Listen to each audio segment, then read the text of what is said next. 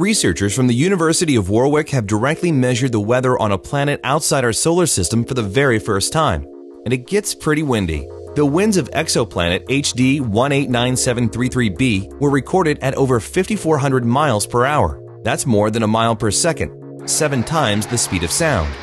The brutal gusts of wind were noticed in the process of measuring the exoplanet's velocities using advanced spectroscopy techniques. Tim Loudon with the university's astrophysics department said, "This is the first ever weather map from outside of our solar system. Whilst we have previously known of wind on exoplanets, we have never before been able to directly measure and map a weather system." Researchers hope the methods used to measure the weather patterns on HD 189733b will someday be used to further our understanding of Earth-like planets. HD 189733b isn't much like Earth at all. A so-called hot Jupiter, it's not only enormous, but scorching, with a temperature exceeding 2,000 degrees Fahrenheit.